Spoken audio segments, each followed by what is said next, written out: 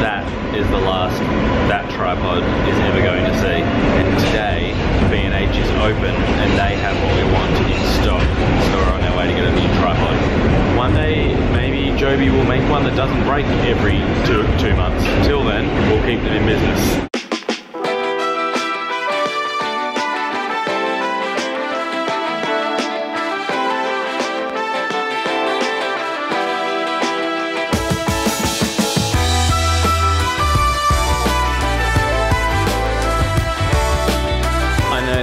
We've been over this before, but this place really is like anyone that loves photography or film. It's just like it's like a mecca of delicious photography things.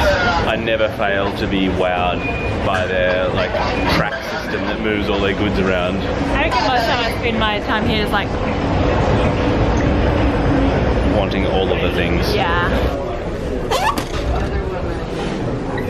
I think we've been vlogging every single day for 430 something, 40 something episodes? 40 something, yeah. Episodes now, and this will be our 6th one of these. Have a great day. Thank you. Ah, thank you. So we're meeting friends of ours for coffee this morning, and we've gone down to Intelligentsia down the road at the Highland Hotel, but it's crazy busy. So we walked past this really amazing looking diner, so we're back in the diner. There is colouring.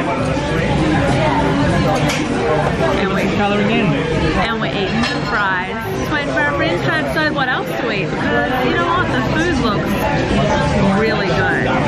Oh, crispy artichokes with anchovies. It's a fancy diner.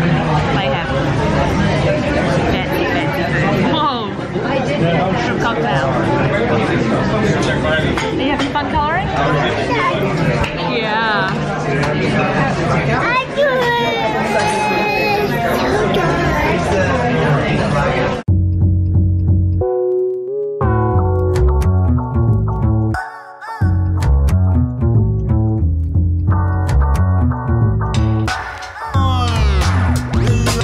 We've been sitting here in this diner for the last hour and a half or 2 hours or something.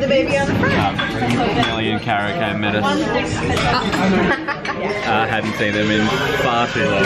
We're going home and they're now going to Brooklyn to do something as well, so raining far too much outside. Oh my god, it's actually raining more now than before. Yes, it's raining far more than it was when we got here.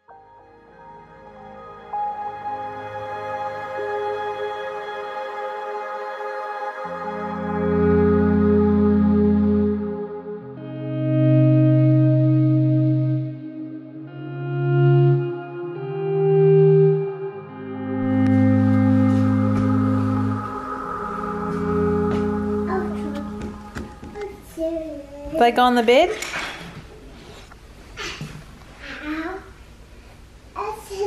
Thank you. Thanks, Bubba. And what about your sleep sack? Is that going back on the bed too? Yeah, that. On the bed. Thank you. Luna's just rearranging her bedroom, as you do on a Sunday afternoon. Now, yesterday I put together this bread dough for some flatbreads. I don't know why I just didn't do it the way I always do, which is delicious. This one involved some yogurt, and it's really weird. I just took this out of the fridge. It's been proving overnight, and it's just a very odd... Yeah, that's not going to be good. It's got no stretch to it. It just breaks like terrible dried Play-Doh. I'm going to fry up a test one and see if that's worth doing anything with, or if we need to come up with a different plan.